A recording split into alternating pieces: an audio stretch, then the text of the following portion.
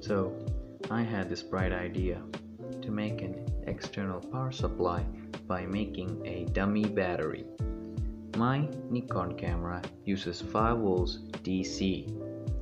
Well, any normal mobile charge supply and this mobile charger outputs 5 volt DC.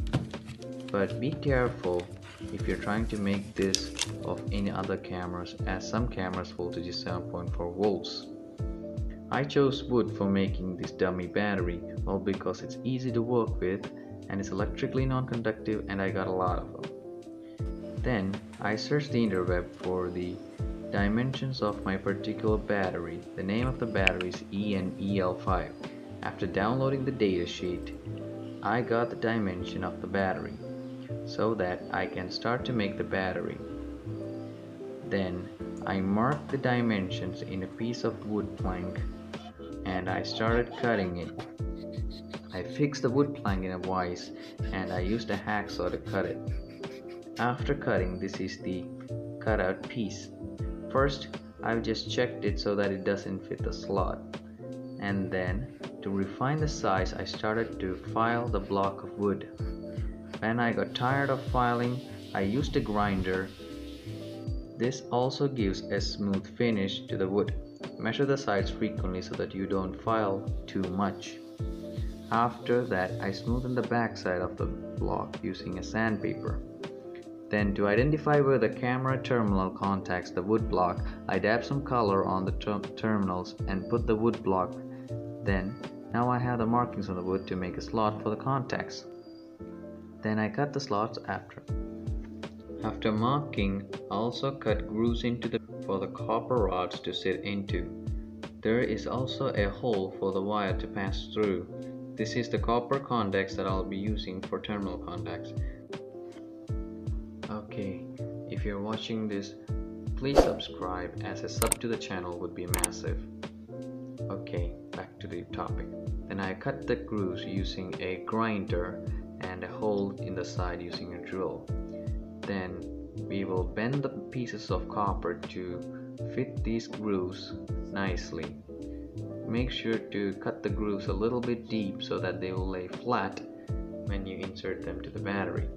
Then apply some 2-part epoxy into the grooves, and then I will place the contacts as well as the wire. And the wire will be pushed through the hole with adequate length of the wires so that I can solder the wires to the copper rods. Then I dab the excess glue on top of it to make it strong. Then I clamp the wires so that they will dry really good and flat. Then I will solder the terminals using a soldering iron. Make sure to keep the polarity correct. After drying, I have sanded the sides so that it will slide through more easily.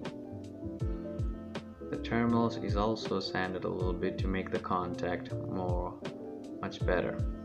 Okay, the dummy battery is very much functional right now, and I'll put to the camera and I'll connect the power bank. This dummy battery allows me to use a power bank with much higher capacity so that I can use the camera continuously for a longer period of time. Then I painted the block of wood to make it look better. This is the dried component. Here you can see me load the dummy battery and connect the power bank to it. I'll just push it to the battery slot and close it. The wire comes out through the already available hole in the side. I'll turn the camera on, and as you can see, every function of the camera works just as normal. The battery status bar always shows full charge.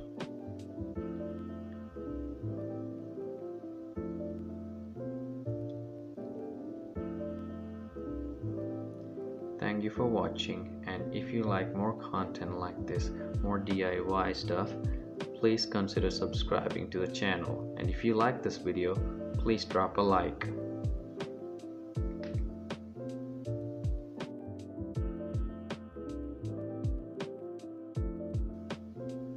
This is how the camera looks on a tripod.